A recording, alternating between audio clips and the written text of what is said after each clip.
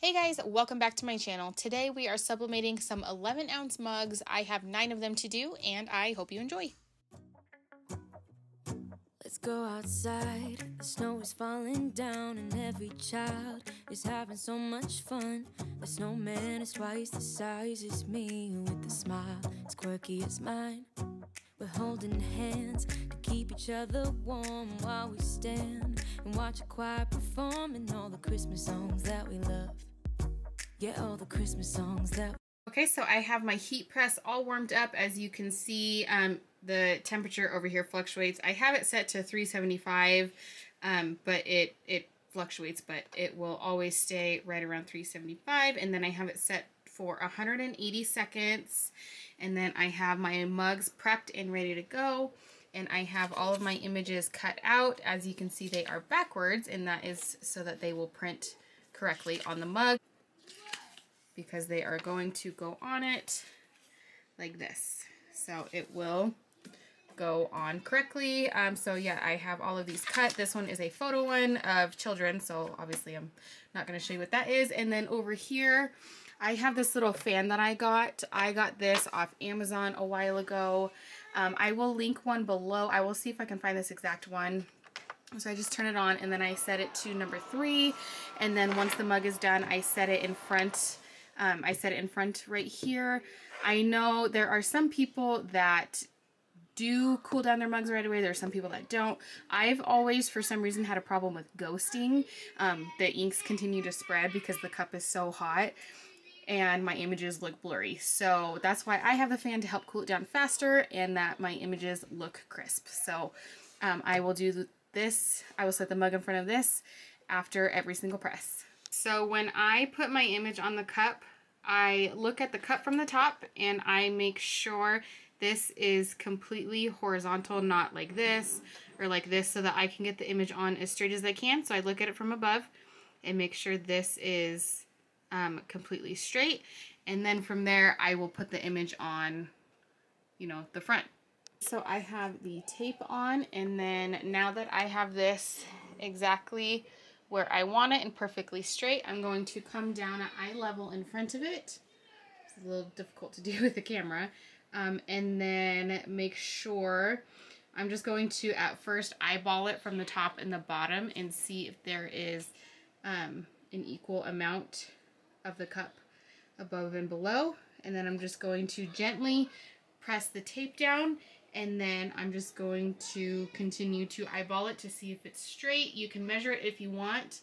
I consider myself a professional eyeballer, so I'm gonna go with that. But if you feel more comfortable measuring it, then absolutely do that.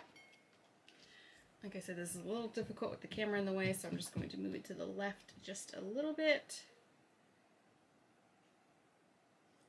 And then just continue to play with it until it is exactly where I want it. Now I know it's a little difficult to see in the camera, but I can see the writing underneath, so that is what is helping me go straight. I'm not going off of my cuts or anything. I'm going off of the image that I see underneath. And I will often, hold it up, play around with it. My table is flat. I've leveled my table so I know it is completely flat.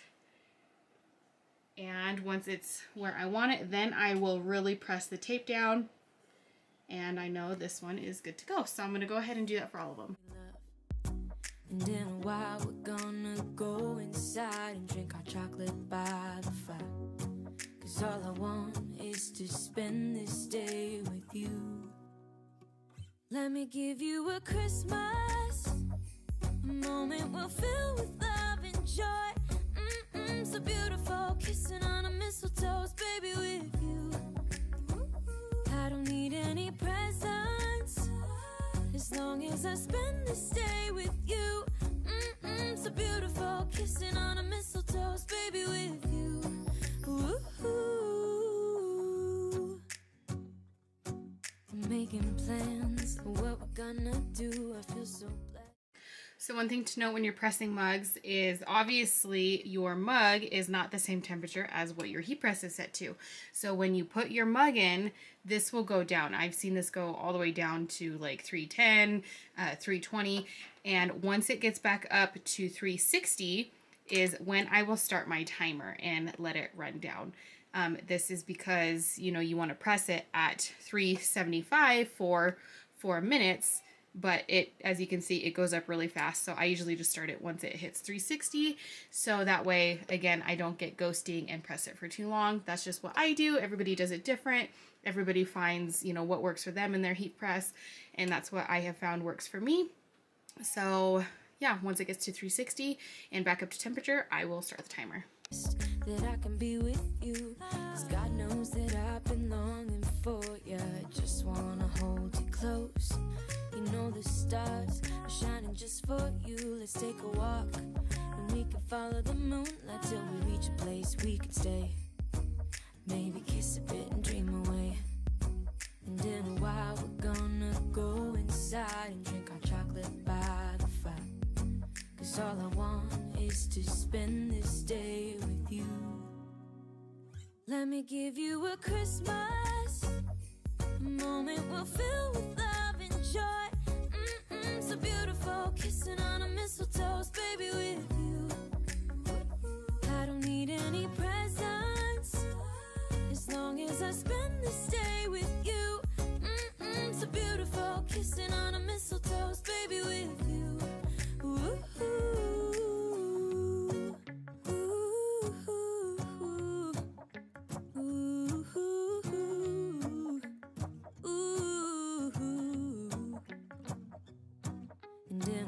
We're gonna go inside and drink our chocolate by the fire.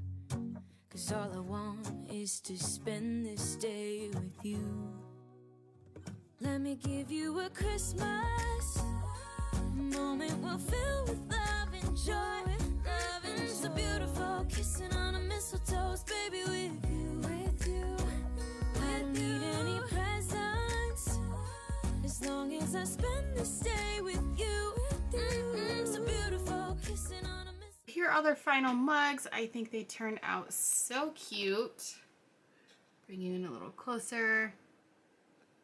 These are the 11-ounce mugs from Pro World, and I think they sublimate great.